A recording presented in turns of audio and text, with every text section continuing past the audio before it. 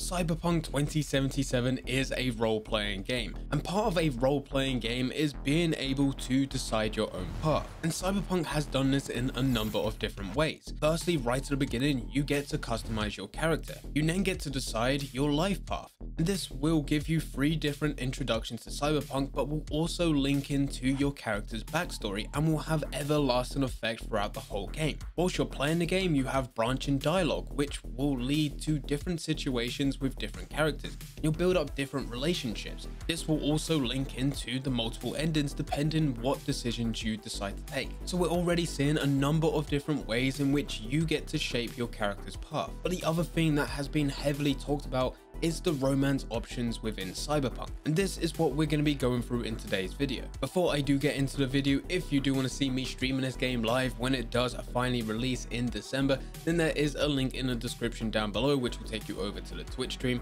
Drop a follow over there and you'll be notified the second that these Cyberpunk streams do go live. December is going to be a crazy month and I'm very excited for it. Getting back into the video, you can build a relationship with any character, being male or female, and you can choose your sexual orientation. CD Projekt Red want you to shape your own path. This means choosing your character and the person you want to be with. You'll be able to flirt, have one-night stands, as well as long-term relationships within Cyberpunk. But before all of that, the player is required to meet the specifications in order to romance a certain character. You can't go into the game and have the option to romance everyone. You are limited, and each character in the game will have their preferences. So what links into the character's preferences? Firstly, the customization that you pick right at the beginning. Now from what I've read, not every single option and every single preset that you have within the customization section actually links to whether or not another character in the future will find you attractive. The most talked about features is the voice as well as the genitalia. So the voice will have an effect whether or not you choose a male or female voice. This is what is decided at the beginning of the game, and even though it might just seem like a preference in which sound or voice you like the most,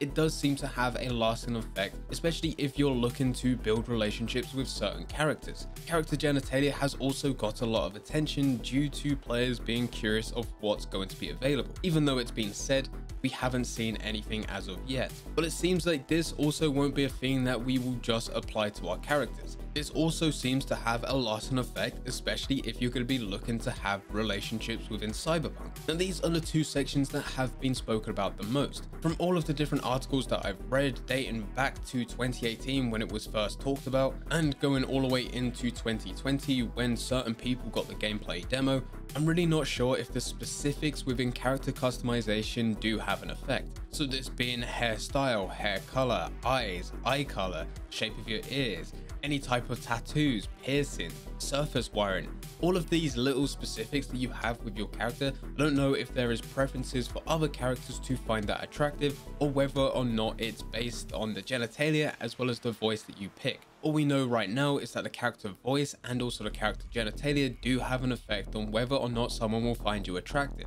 The other thing that can link into whether or not a character will find you attractive is the life path that you pick. There are 3 different life paths: Nomad, Street Kid, and Corp. And some characters will only find V attractive when you select a specific life path. For example, apparently from what I've read, Meredith Stout is only attracted to Corpo V. When I read that, that made sense to me. Meredith works for Militech, and her lifestyle is very work orientated. So it makes sense for her to, if she was to look for a relationship, to be within a similar sort of industry that she's in. But this is just an example, and there will be loads of other characters that would be similar to this.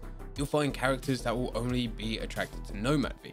Then you'll get other characters that are only attracted to Street Kid V. This is also a good time to point out that some characters are way more open-minded than others. So it doesn't matter what character voice you have, what genitalia you have, what life path you have.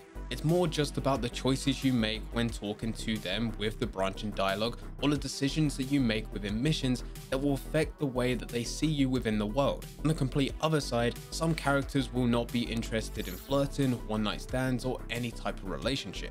They will never be interested in V. And even though I haven't read this anywhere, I do want to speculate that Adam Smasher will probably be one of these characters that will never be interested in flirting, one-night stands, or any type of relationship. He will not be romanceable. This is a character that is known for being heartless, and doing everything Arasaka tells him to do. So I'm gonna go and put this out there, but I don't think Adam Smasher will be in any type of relationship, no matter who you are as a character, no matter what choices you make within life path or branching dialogue or the customization options that you picked at the beginning. So those are all the different ways in which you can get within a relationship. And there's so many different things that play a part with it. But what is the benefits to being in a relationship? Well, CD Projekt Red have confirmed that there will be specific plot lines for relationships. In a PC Games interview with Paul Sasko says, so in terms of romances, you can think it's going to be similar to how The Witcher 3 was. There was whole plot lines regarding characters,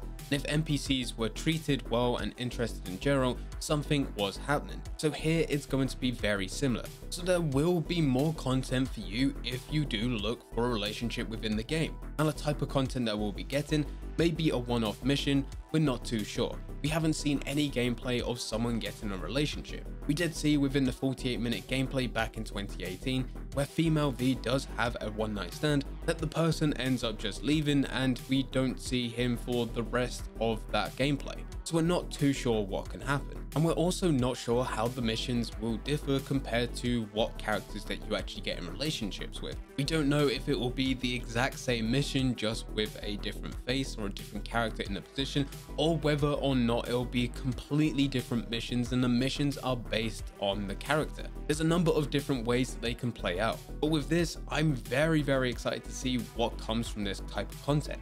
It sounds like some characters are a lot easier to get in relationships with compared to other characters. And for the characters that are extremely hard to swoop off their feet, I can see content creators doing specific videos on how to get with certain people. With that, you would get a specific mission as a reward, and maybe there's some extra loot at the end for completing that mission. So there's an incentive for a content creator to do that video, as well as there's also an incentive for a player to watch that video so that they can replicate that on their own game to get whatever it is you can unlock. With this, we're still waiting to see what type of missions will come from these relationships, and I don't think we'll get that before the release of Cyberpunk, so we will have to wait until the full release of the game for us to then be able to try it out ourselves. But let me know in the comment section down below, is this something you're interested in pursuing for your character? Because despite knowing how to get into a relationship and understanding that some characters have set preferences, it comes down to whether or not you see your character being that type of person. I said this is a role-playing game,